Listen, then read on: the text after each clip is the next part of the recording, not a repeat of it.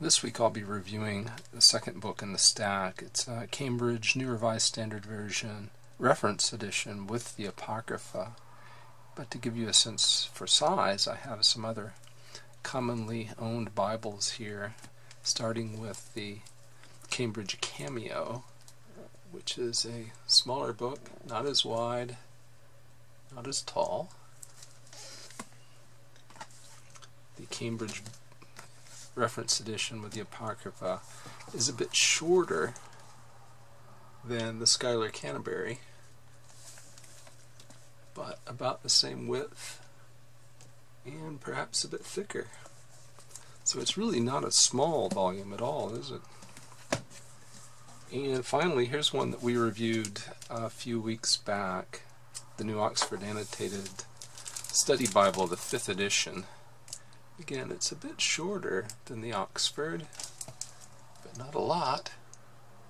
A little bit thinner, a little bit less wide, but really not radically smaller volume than the large 5th edition Study Bible. In fact, it is 8 9/16 inches tall, 6 3/8 inches wide, and 1 11/16 inches thick. I have it in a Broad Art archival book cover, which I'm going to take off. Actually, an 8.5 inch Broad Art cover fits that dust jacket quite well. This is the way the spine on the actual hardback looks. It's just a hardback, nothing special about it, nothing printed on the back. It has an oil lamp on the front and simply says with Apocrypha. Text comes in 2 columns. Each column is about 58 millimeters wide with about 44 characters per line and as many as 53 lines per page. The center column here between these dashed lines is 14 millimeters wide. Page dimensions are top to bottom 210 millimeters, left to right. The width is 155 millimeters, so it's 8.27 inches tall and 6.1 inches wide.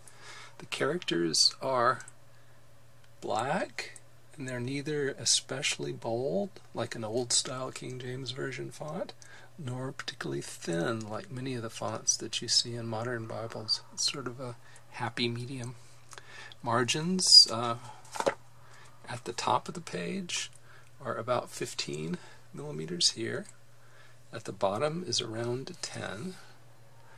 And the inner margin can be as much as 10 millimeters there. The outer seem to vary between 9 and 10. The font here, uppercase letters, look to me to be about 9 points, while the lowercase letters look to be about 9.5. That's pretty typical for a Bible font. What I'm doing is I'm comparing this font to Times New Roman, and so the uppercase characters look like a 9-point Times New Roman font, but the lowercase are more like 9.5. The line height, distance between, say, the bottom of that line and the bottom of the next line, is 3.36 millimeters. That's 9.5 points. There are large verse numbers at the beginning of paragraphs, smaller raised numbers within to tell you which verse you're at. So it makes it a bit tricky with this book to find the verse number so you can tell precisely where you are in the book. And I think we mentioned in passing that it's a paragraph by paragraph format rather than a verse by verse. There are references in the center column. The references are in column order, so what that means is as you move down the center column references, the things that are being referred to, the reference sites are on the left. You get to about the middle of the page, so here's 47:14 here, and 47:14 is up here. A center column reference system that's in page order, that 47:14 reference would be up here near the top of the page. Font here in the center column references is about 6.5 points. There are translation notes at the bottom of the page. These are the New Revised Standard Version translation notes. The font there is also about 6.5 points. I like the paper. We'll move a lamp around here so we could try to create a bit of a glare for you. And there isn't much of a shine or sheen. There isn't a waxiness to the paper. I measured the sheet thickness to be 30.8 micrometers. I estimate the paper weight to be 39 GSM. It's a matte surface, white with a hint of yellow with some visible show-through. Print non-uniformity is noticeable. Let's see, we'll go to the New Testament and I'll show you pages 203 and 205. That's the kind of difference that I've found. So the page on the left is certainly printed more lightly than the page on the right, but the page on the left is usable, and the page on the right does not have too much ink on it. There are no book introductions, so you just move over to 2 Thessalonians and you have a title. Book titles are typically in the outside top of the page, along with the page contents. So this says that the last verse on this page is 318, which is the last verse in the book. Page numbers are bottom outside, so they're really easy to find too. Putting the book titles at the outside of the page is better than putting them over here in the middle, in my opinion. It's easier to find. These pages here are a bit wide, but they are not so wide that you can't pretty rapidly move from one book to another. So I think that works pretty well. There are headings in the text. There's one, request for prayer, at the beginning of 2 Thessalonians chapter 3. They are in about a 9-point font as well, and it's an italic font. Each book does begin on a separate page, so if we go back to some of the smaller books like Jude, we see they don't start in the middle of a page like some books are designed, like the Cambridge Cameo, but they start on their own page. The words of Christ here are in black. You will not see any red letters in this Bible. Words added by the translators for clarity are not in italics, so you will not find any italic print here indicating what where the translators smoothed out the translation for you, making it less of a word-for-word translation. After the book of Revelation, we come to a 2-page table of weights, measures, and values in a 9-point font. It talks about length, weights and values, coins, measures of capacity. And then there's a 66-page glossary in 2 columns. The words that are being defined, like Abba, are in bold. It's in an 8-point font here, approximately, and they include scripture references here. Like here's a reference to Daniel chapter 1 and chapter, well, those are all in chapter, no, that's chapter 1, and then chapter 3, 8 through 30 at Abednego. After the glossary, there's a map index, title page for the maps. This is sort of a semi-glossy paper. It's not very shiny, but it does shine a bit. It's more reflective than the Bible paper is. I'm having difficulty showing that also, aren't I? You can see that sheen there. So there is a waxiness to the paper back here. The map index is 8 pages long in 2 columns, and this is a 7-point font. Different colors are used, black, red, and blue, so it's color-coded. Then after the map index, oh, here's the color code, just in case you're curious what the different colors mean. Then the maps themselves. There are 15 maps that span 15 pages. They're very colorful, fairly detailed, very nice maps. And some people complain about the shiny surface. I don't mind the shiny surface at all. And these are interesting. They are Cambridge University Press 2011 maps in terms of the content, but the base mapping, which I suspect is the cartographical details, that was from Oxford cartographers. After our maps, we just have cardstock. We come to the end of the book. It's interesting here that you can see the threading, or you should be able to see it there in the gutter, one page away from the end of the book. And at the other end, a couple of pages of cardstock, then a presentation page with a flowery border. I'm not sure what the name for that color is. It's not quite pink, not quite purple. Another blank page of Bible paper. This gives you a sense for the show through. There is some ghosting, but it's not horrible. Title page with Cambridge University Press at the bottom. Here's the copyright page. New Revised Standard Version 1989. Glossary, Cambridge University Press 1997. NRSV Reference Edition. This printing is 2007. Typeset in 8 3/4 divided by 9 1/2 Swift.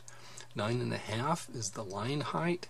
8 3/4, I believe that's the height, the distance essentially.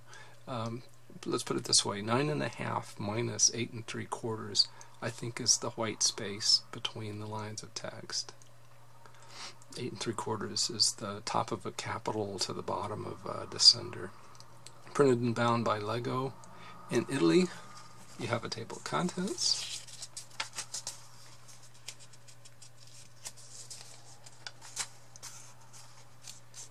9-point font for the contents.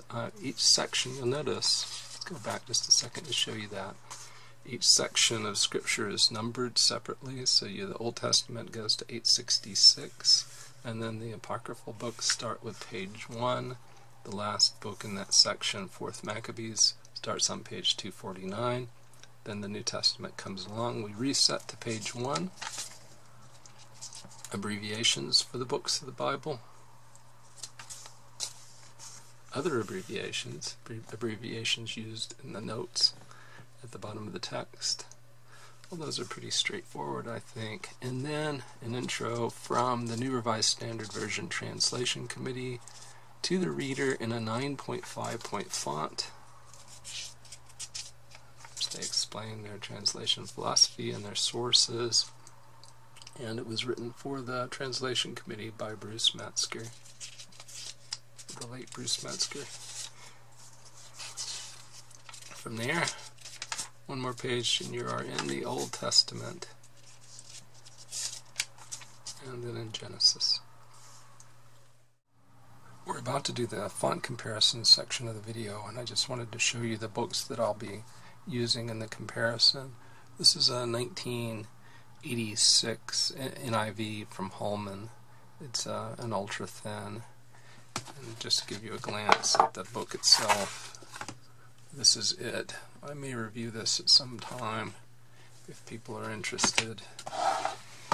And the other book that I'll be showing that you haven't seen before is this old 1993 New Revised Standard Version from Zondervan. It's similar to the book we're reviewing today. It's a double column format with center column references. There's a fairly close-up look at the font, and I think it's a nice looking font. I wish it were just a bit bolder, but it's not bad. And certainly with the line matching here, the ghosting isn't particularly bad. You can see printing from the opposite page, but it's not especially disturbing. The line spacing is adequate. I wish there were a bit more, but it's alright. Take a look here at the top of the W and the descenders from the P. you can definitely see white space in there. So it's okay. And the characters, spacing of the characters and the spacing of the words, I think that's well done. I don't have any issues there. Now I'm going to show some other fonts for comparison, just to give you a sense of what it's like. And I'm going to try first to bring over the redesigned or recently improved Cambridge Cameo. So the Cameo is on the right, and our NRSV Reference Edition with the Apocrypha is on the left. And I think the Cameo is a bit bolder, and I like it better, but I like the line spacing better on the left. More modern print on the left. Next, for comparison, I'm going to bring in a Zondervan NRSV Reference Edition printed in 1993 and compare the two fonts side by side. A bit of white space there, but that's not bad. I think we can see them both. So what do you think? I think they're actually quite comparable. The one on the right's a bit larger. Overall, aesthetically, I would say I probably like the one on the right just a bit more. But they're both attractive. No real issues with either. I think the one on the right is definitely a larger font. Now I'm going to bring in another Bible with a similar sized font. This is a Holman New International Version from about 1986. So the Holman is on the right. A bit of a smaller font in the Holman. Now, because it has a wider margin, I've put the NRSV New Oxford Annotated Bible on the stand, and I'm going to bring in the Cambridge NRSV Reference Edition on the right. And so you can compare those fonts.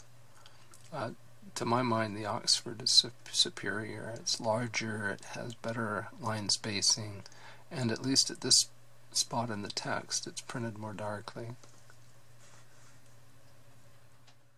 I'll say a few words now about the translation itself.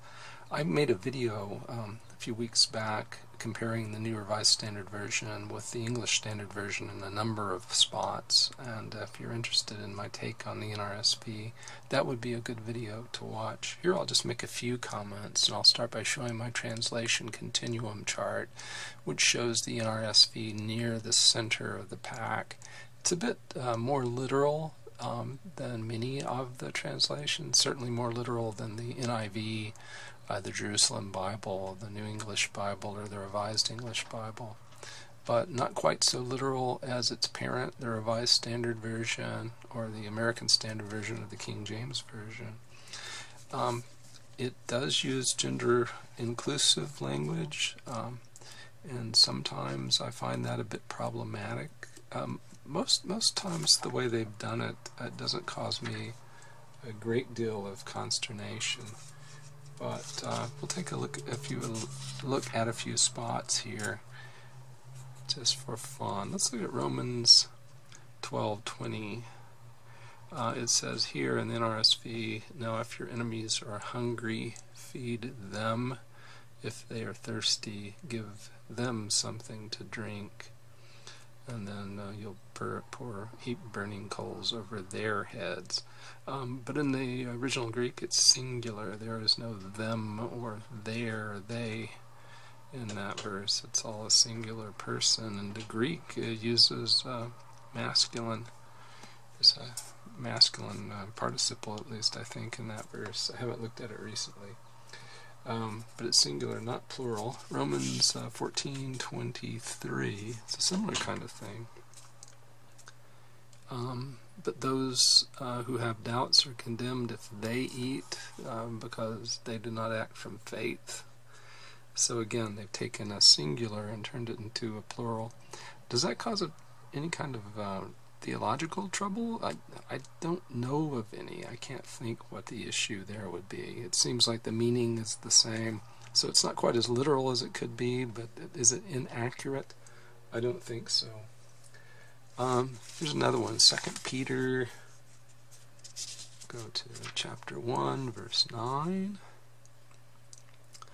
For anyone who lacks these things is short-sighted and blind, and is forgetful of the cleansing of past sins. I think that one is a bit problematic, isn't it? Because that's so vague, forgetful of the cleansing of past sins. Whereas in the original and in most translations it points it to that person's sins. So that person has forgotten that he, or she if you like, has forgotten his sins, that one person's sins.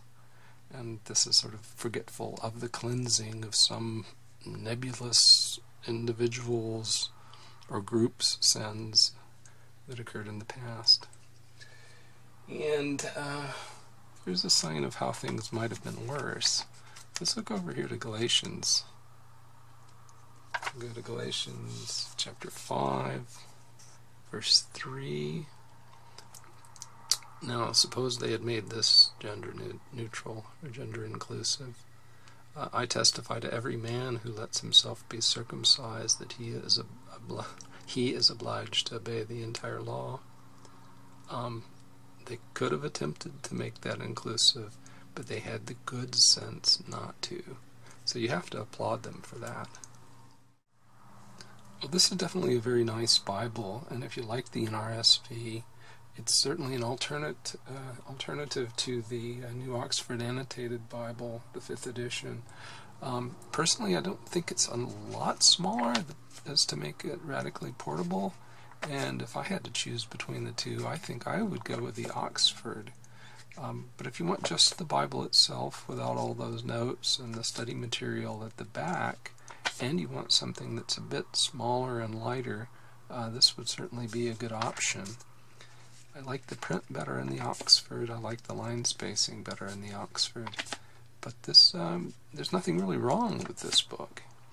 The hardback is one option. I think I paid something like $35 or $36 for this. If you have more money, you can get this in black French Morocco at the Evangelical Bible website right now as I speak on the 20th of April 2019 for $133. It can also be had there for a mere $240 in a burgundy goat skin. I kind of like the $35 hardback option myself, but there are other ways to buy this Bible. So you get the nice feeling of the goat skin, or the adequate, I think, feeling of French Morocco. I haven't touched the French Morocco on this one for your extra money.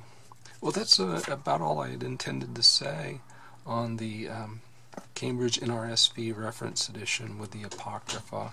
I hope you found this helpful.